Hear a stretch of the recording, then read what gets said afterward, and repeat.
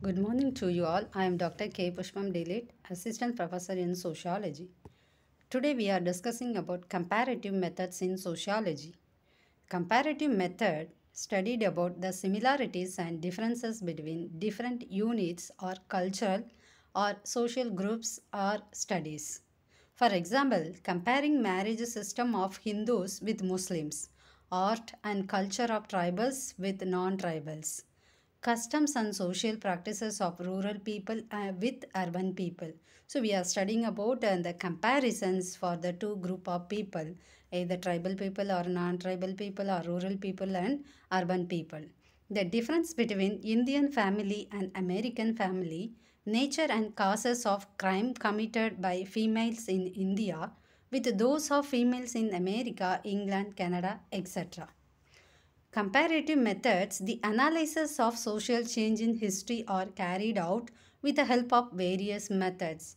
The analysis of social change in history are carried out with the help of various methods. We are using different methods, not only in the comparative methods, we are using different methods or various methods like exploratory or descriptive method or case study method and survey method. All these various methods for using or analyzing the social change in history. Then one of the most favored method is the comparative method used in sociology. So in this method, this comparative methods only most favored methods for using in sociology.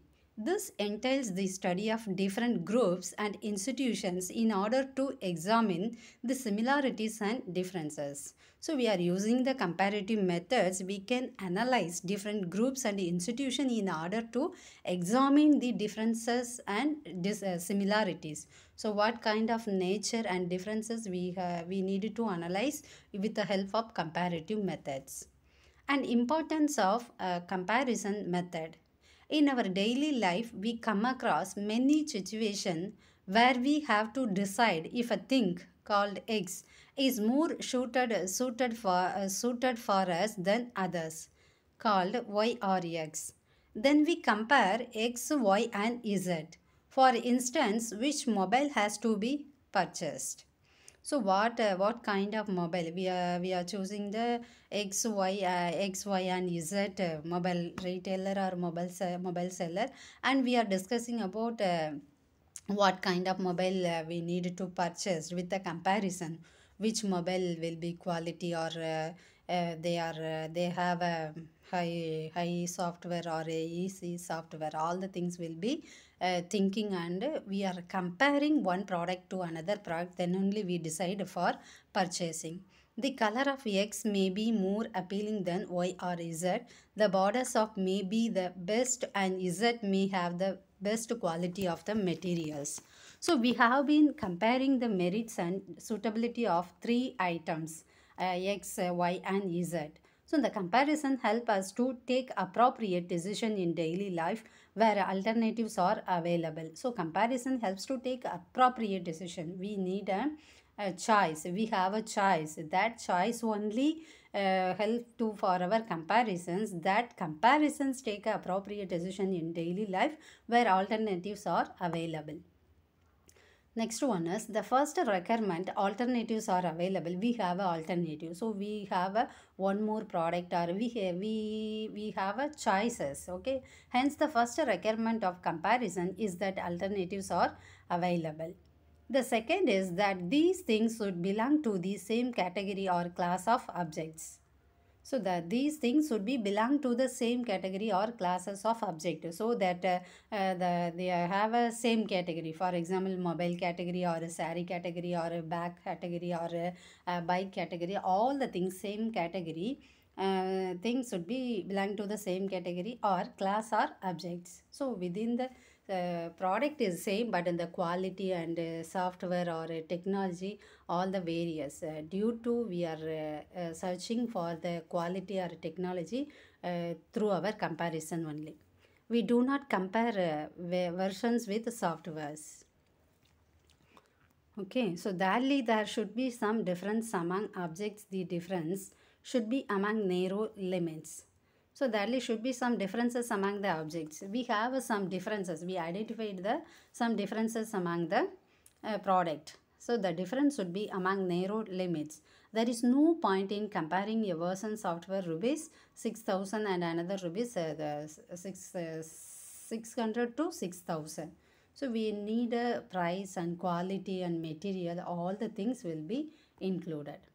The next one is Emile Durkheim comparison of society. So according to our sociologist and the Emile Durkheim comparison of society, he is used for comparative method in his study.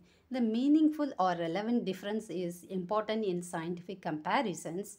The experiences of a same phenomenon can be refined. For example, urbanization in India can be studied from a period of 1971 to 2001.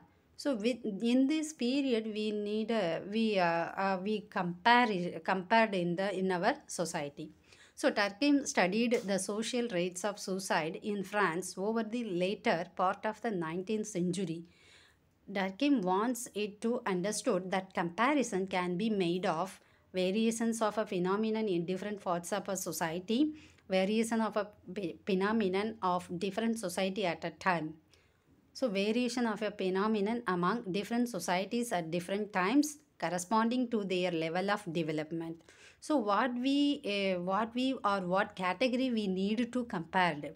So the phenomenon different parts of a society, that particular incidents occurring or taking place in a different society, and what that incidents, that phenomenon different society at a time, the same time in the various place the particular incidents are taking place, the variation of phenomenon among different societies at different times corresponding to their level of development. So what kind of what level of development we are achieving due to the particular activity or particular phenomenon. For example, in the Indian society versus urban society, so what kind of development we achieved due to the comparison process. Okay. Next one is benefits of comparative method. All sociological research involves the comparison of cases or variables which are similar in some respects and dissimilar in others. So all sociological research involves comparison of cases. We need to comparison all the cases or variables like age variable or education variable or causes variable or consequences variable. All the variables we need to compare which are similar in some respect and dissimilar in others.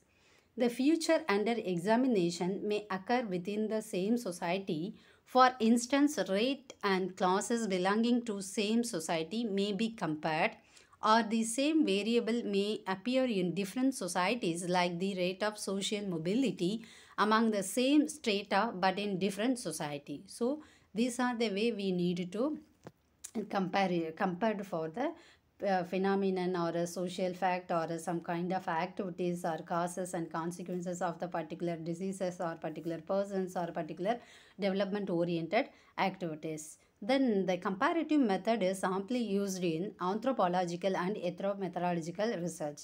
So the comparative method is largely or widely used for anthropology. So we compared to our culture or our physical structure, all those things will be compared in anthropological and ethnomethodological research also. So in our day-to-day life, we compared in the societal activities.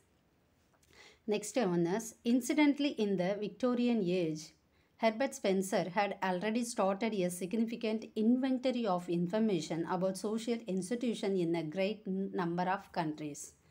So we are a comparison for the origin of the human development. So what way we are development and what kind of activities we do in the ancient society and modern society and ancient, moderate and modern society. So we need to compare these kinds of ancient periods. So all the things we need to compare from our social institutions. Then today all forms of data banks are developed in different places, providing vital factual into available readily and widely available. So all forms of data banks are developed in different places. So all the functions data and banks are how to function in different places. All the things will be compared. In Britain, its most forceful exponent was Radcliffe Brown, he is also a sociologist and anthropologist. He dominated anthropology in the late 30s and 40s and used social anthropology as a synonym for comparative sociology. So he is used the comparative method for studying the anthropology and social anthropology. So he frequently used for comparative method. Then what kind of limitations have in the comparative method? The comparative method is one way of testing hypothesis, because we are compared to two products or two incidents or two cultures. That time it is one way testing hypothesis. The difficulties while using the comparative method seems to be due absence of not clearly formulated hypothesis and in part of defining to the unit of comparison. So we have a two variables. So we are not framing the hypothesis in the wider level, because we have a minimum level of variables or variables. That time we are creating the two or one or two hypotheses only, because there is no way for making more hypotheses in the limited variables. Herbert Spencer work is lucid example of the comparative method, where he had compared military and industrial type of society. So how the activities are going in the military and industrial society, that also compared.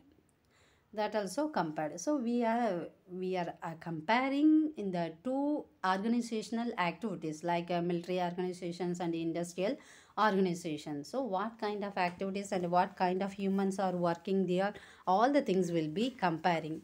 Next one is Radcliffe Brown observed that the comparative method alone gives you nothing. So this is Radcliffe Brown says the comparative method not gives not Radcliffe Brown observed that the comparative method alone gives you nothing. So that method only not give any all the things, because nothing will grow out of the ground unless we put seed into it. Okay, so we are compared what are the causes and consequences. It's the higher level or lower level only. So we are analyzed that level only. So there is the comparative method is not giving all the inputs, because what kind of input is there, that only we are comparing. So what extent in the input is there, so what kind of output we are reaching, all the things only compared through the comparative method. Thank you. So this is the comparative method in our sociological study. So we are what kind of activities, if two places, various places, and the same activity is going, so what level of achieved and that particular activities, or what level of achieving that activities, and what kind of development will be provided through the particular activities, the level of development will be compared for the particular activities. Okay, thank you.